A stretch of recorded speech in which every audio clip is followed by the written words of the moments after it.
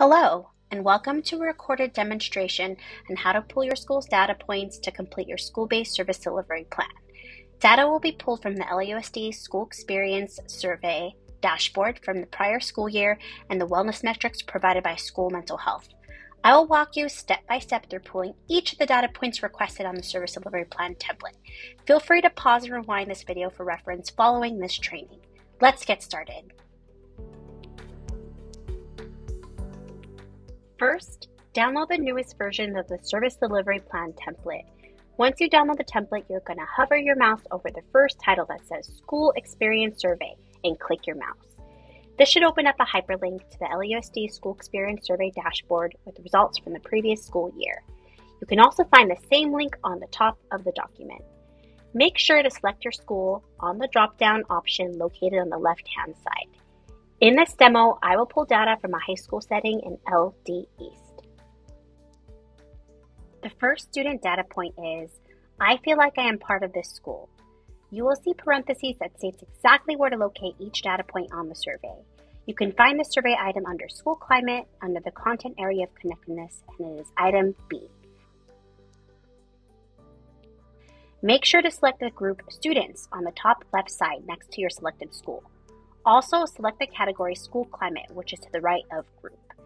Then scroll down to the Content Area Connectedness and find item B. The first percentage listed in blue is the data from your school site, and the second percentage listed is the LUSD average. The data from the school site I'm using states that 63% of students feel that they are part of this school, and 59% is the LUSD average. Take that information and input that into the first section of your Service Delivery Plan template.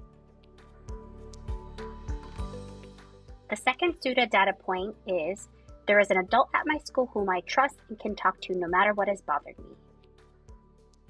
This can be found under the category School Climate in the Content Area of Connectedness, and it is item I. As you can see, in my school's average is 60% and the LUSD average is 54%. Take that information and input that into the second section of your Service Delivery Plan form.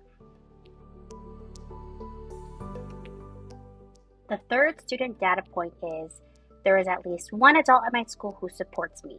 This can be found under the category of School Climate in the Content Area of Connectedness, and it is item J. As you can see, my school's average is 68% and the LUSD average is 64%. Again, transfer this information onto your form. The last data point in this section is, I was able to clearly describe my feelings. This can be found under the category of Social Emotional Learning. So scroll up and select that category. You can find this data point under the Content Area of Student Social Awareness, and it is item D. As you can see, my school's average is 39% and the LUSD average is 42%. Take this data and plug it into your form. For the next two data points, we'll be looking at the group teachers and all staff. Again, next to each data point, you will see the parentheses that states exactly where to locate each data point on the survey. The first data point in this section is, what I learned at professional development meetings addresses my students' needs. You're going to select the group teachers, the category School Climate, and you can find this data point under the Content Area of Teaching Satisfaction, and it is item D. My school's average is 43% and the LUSD average is 66%. Take that information and input that into your Service Delivery Plan form. The next data point, disruptive student behavior is not a problem at this school.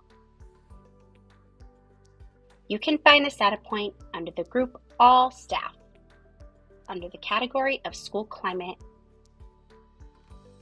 and in the Content Area of Student Behavior, and is item C. My school's average is 36% and the LUSD average is 61%.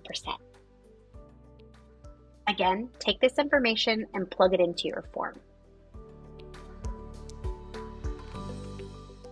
For the next two data points, we'll be looking at the group Parents. Again, next to each data point, you will see parentheses that states exactly where to locate each point on the survey. The first data point in the section is, I can easily find information about parent workshops or other programs offered at this school. You can find this data point under the group Parents, under the category of School Climate, and in the content area of Resource Availability, and it is item F. My school's average is 70% and the LUSD average is 76%.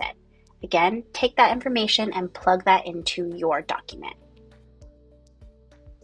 The last data point in this section is, I feel welcome to participate at this school.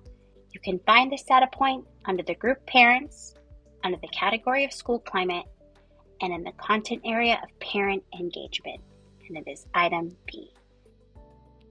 My school's average is 80% and the LUSD average is 82%. Take this information and plug it into your form.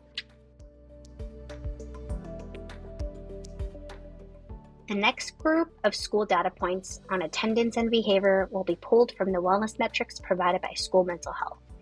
This Excel data file is for internal use only, so please do not share this information with others. If you click Attendance and Behavior Data, it will open up a hyperlink to the document. You can also find a link at the top of the document under the School Experience Survey link.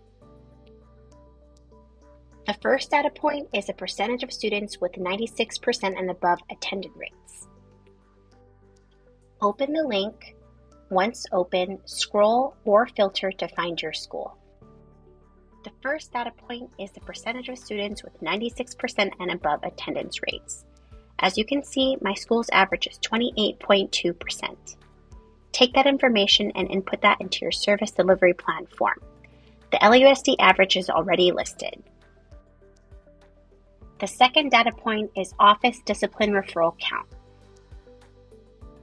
My school's referral count is 106. Transfer this information onto your document.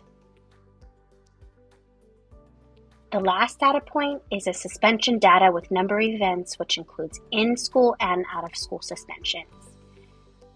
My school has only one. So take that data point and input that into your service delivery plan form. If any of your data reads no data, that's okay. You can just input the words no data on your form. This concludes this demonstration video. We hope this step-by-step guide has been a helpful tool in teaching you how to pull data for your service delivery plan. If you need more support, plan on attending a service delivery plan lab. Have a great day.